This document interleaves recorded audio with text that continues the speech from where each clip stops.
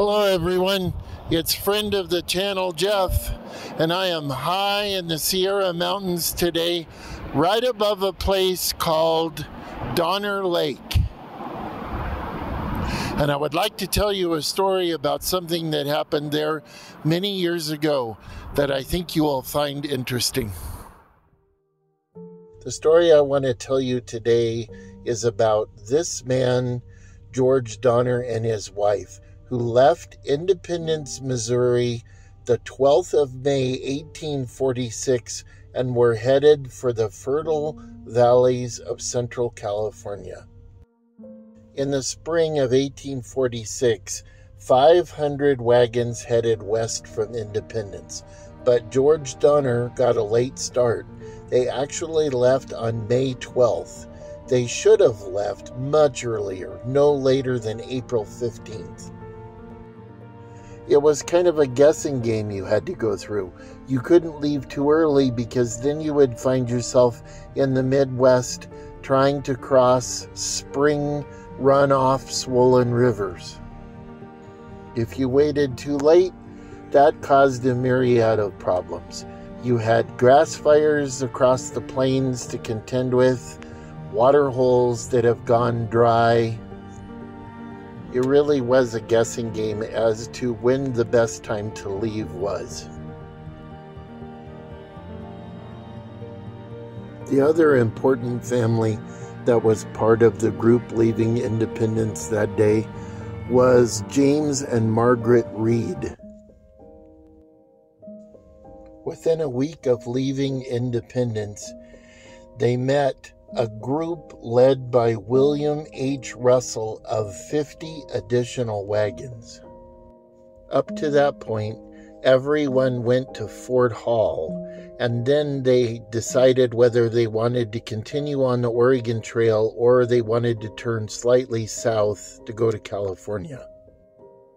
An unscrupulous promoter who had left earlier in the year named Lansford Hastings sent riders back to tell them that he had a better way to California now. It was a way that had much less mountains, and he promised water the entire way. Also during that time was the war with Mexico, and he told them that the Mexican authorities would be meeting them at the border in California to stop them from heading west. He promised them that by taking a new way, that the Mexican authorities would not be waiting where they would cross into California. But the only problem with all of this was he himself had never gone the entire route. As a matter of fact, he was telling them to go a way that up until that point no one had gone before. On July 20th, on the banks of the Little Sandy River, most of the wagon train opted to follow the established trail via Fort Hall. Another group, led by James Reed, decided to take the Hastings Cutoff. This was the first of many mistakes that the Donner Party made. As the party turned south to follow the Hastings Cutoff, within days they found the terrain much more difficult than described. Drivers were forced to lock the wheels of their wagons to prevent them from rolling down steep inclines.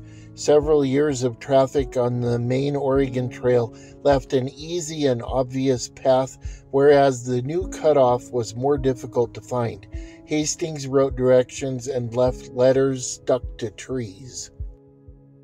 All of this cost them a month that they didn't have. And finally, they found themselves right in the middle of the salt flats with no water, which took 7 days to cross. During this time, one member of their party, Luke Halloran, died of tuberculosis.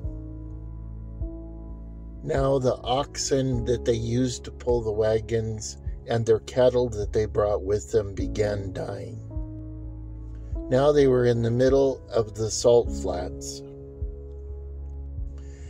And thus far they had lost over 100 oxen and cattle, and their rations were completely depleted. On one night, the Paiute Indians stole 18 cattle, and the following night they returned to shoot 21 more.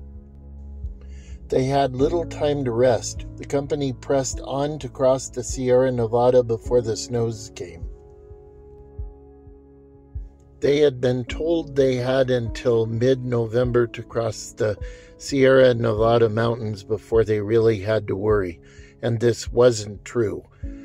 They could see the mountains around October 20th, and they pushed hard to get to them as quickly as they could. But they were too late. They got snowed in. It was impossible for them to go any further west.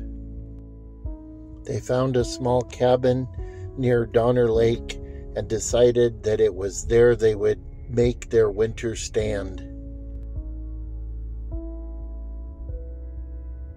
This is a picture of what their winter camp looked like, drawn by one of the survivors.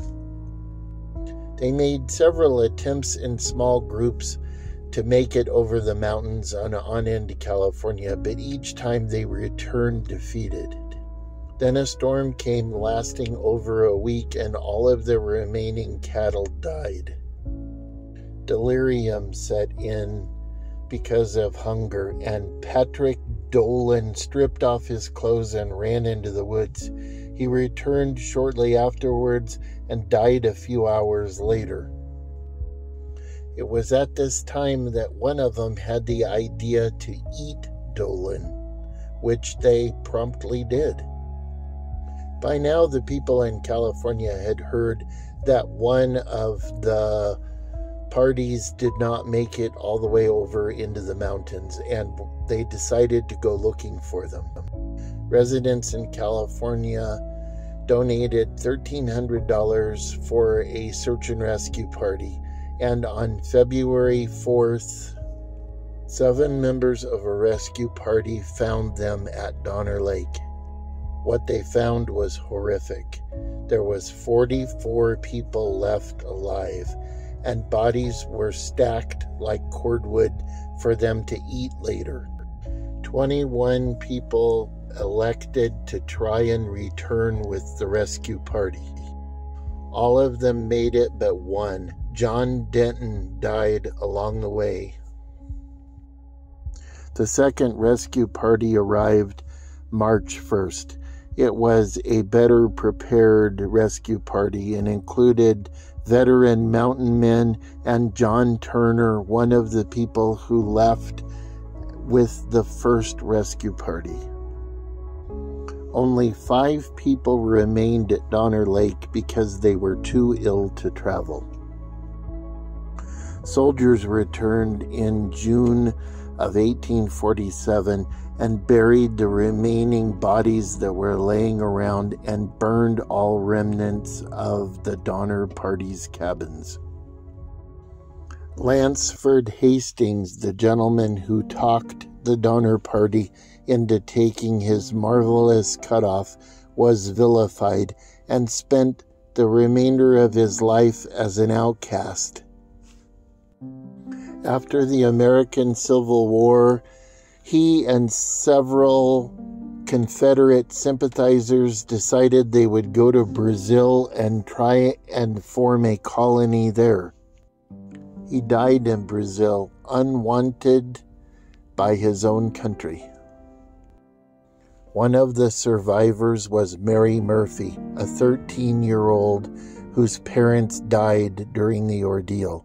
After surviving by resorting to cannibalism, she was unloved and unwanted by everyone on the planet and ended up marrying a man who basically beat her to death.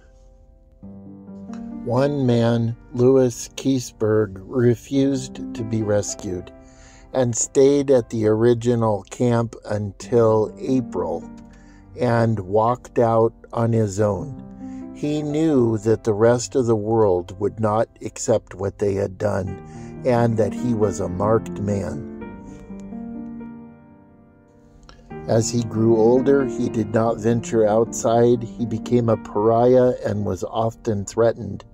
He once told someone, I think that the Almighty has singled me out among all men on the face of the earth in order to see how much hardship, suffering, and misery a human being can bear.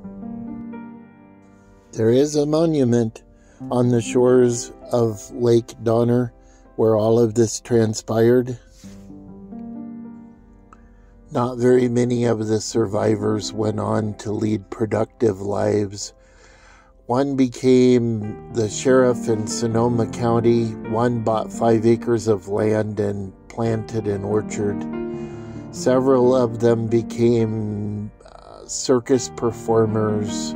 They were freaks. There was several suicides. It was a pretty abysmal ending to most of their lives. The last survivor died in 1935. I hope you found that story interesting. I can tell you, even after all these years, this is an extremely spooky place to be. When I was in my early 20s, I broke down in this very spot once and had to sit here all night long until sunrise the following morning, when I dug out my tools and repaired my car. I can tell you, it was a night I'll never forget sitting up here. Well, remember folks, be good to each other, do good deeds, think good thoughts, and I will see you again. Bye.